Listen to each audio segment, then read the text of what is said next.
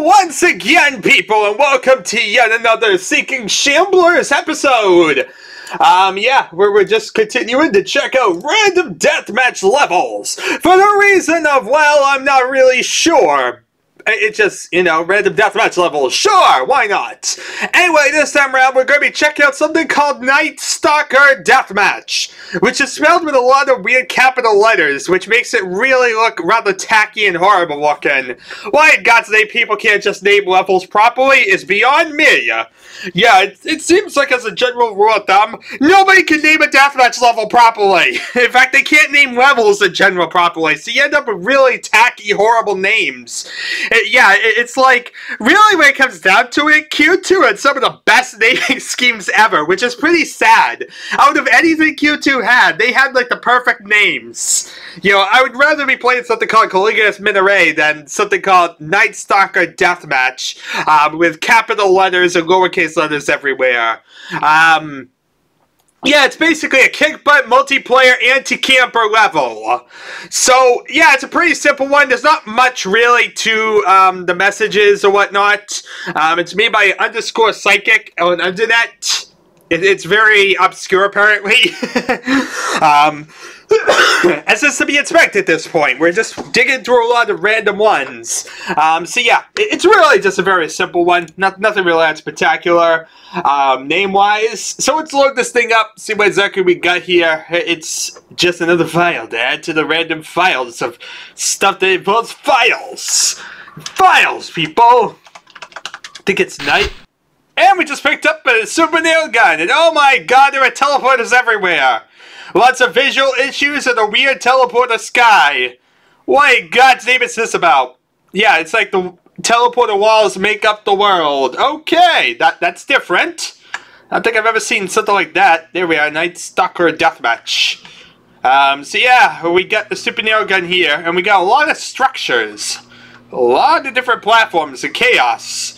So let's check out the lower floor, make sure there's nothing else down here. We already said it was a super nail gun. Looks like a lot of id-base textures as well. This might be like an id-base level. Because I'm seeing, like I said, a lot of different like id-base structure looking textures.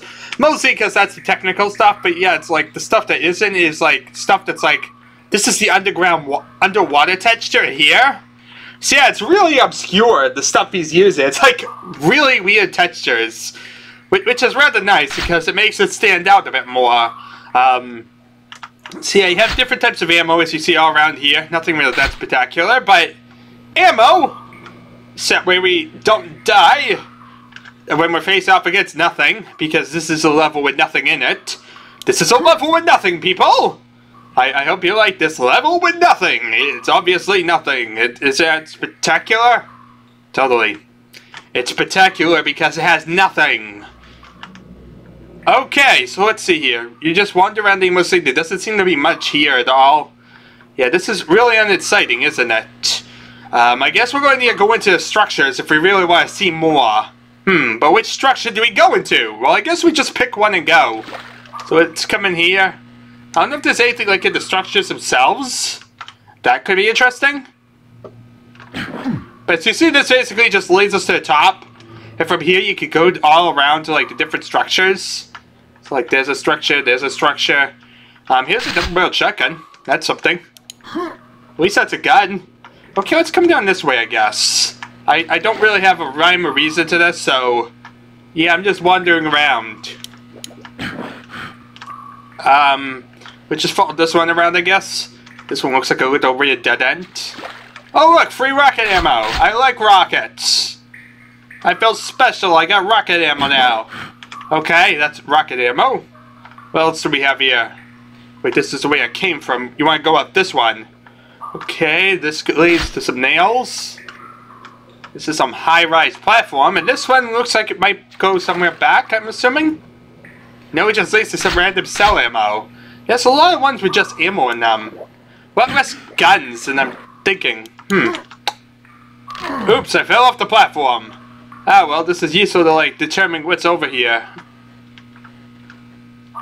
This is like a low-rise platform. I could have probably dropped to it had I realized that was what I was trying to go for, I guess. Yeah, a lot of these don't have, like, water in them. Seems like the water entrances are on the other side. This is the one we use to enter. And this is the direction we're kind of going in now, is over here. So yeah, we have a few water entrances on this side. That seems to be about it. So yeah, if you want like water entrances, you need to like start from over here. Alright, so let's come back to this one. This is the one we were at to begin with. What we're going to do is go this way. Since that seems as good logic as any. Here's just another giant pool of water that seems to lead somewhere. Convenient. Wait, is there another way out? I'm not sure there's another way, people. This is a central structure, but it doesn't seem to actually lead anywhere. It seems to just lead back to where I just was. This is also like really big and confusing, but yeah, it looks like there's only one way to go. Which means this is pretty worthless. Oh, okay, never mind, there's another way. There is a way, people, and it's this way. We just ignore this path and you come down here instead. And we have this ramp, which leads to some yellow armor hidden in almost total darkness. Thank God for our ability to, like, notice things. Also, it seems like that's going to be another entrance over there. Definitely take note of that one, because it doesn't look like we can access it from this side.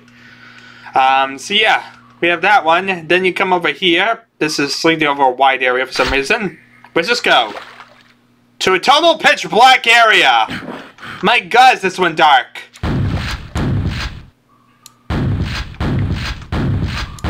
Trying to see if there's anything else. Doesn't look like it. Okay, where else do we have to go? Well, we have down there, which we're going to anyway. So you see, these look like pools of water. Let's check the lower one. Oh look, here's a rocket launcher, conveniently thrown in this little pool. So you could like jump to it from the top or whatever you wanted. Then you have down here the Thunderbolt. So here's another one of the guns. So you see, this is mostly useful guns in the level. Makes sense why I don't have like the nail gun. Or the grenade launcher, I guess, because the grenade launcher would be kind of awkward here, I guess. But yeah, that seems to be almost everything. There's also here. So what's in here? Oh look, a room with health. This is literally all the health in the level in one room. That's a bit awkward, but okay. Yeah, there's the health. Yeah, there's no other water ones as far as I remember. There's the water there. Then you have like the entrance there, the entrance over here. So yeah, that's basically the level. Just a little small deathmatch level with a lot of random structures.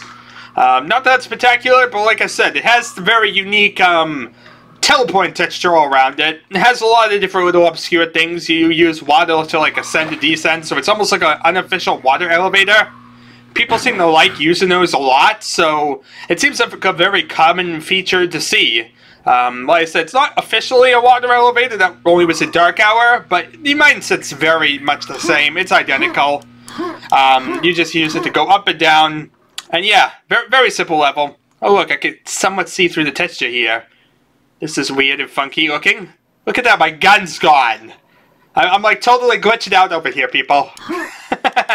Yeah, well, I got like slightly too far into the wall, and so it's like my gun's like totally able to disappear into it.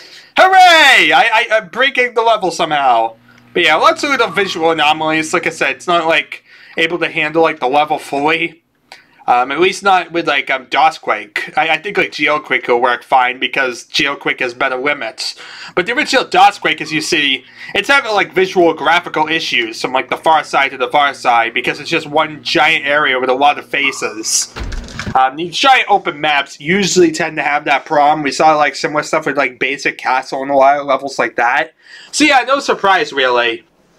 Anyway, this is a very basic deathmatch level, not even really anything fancy in the readme file.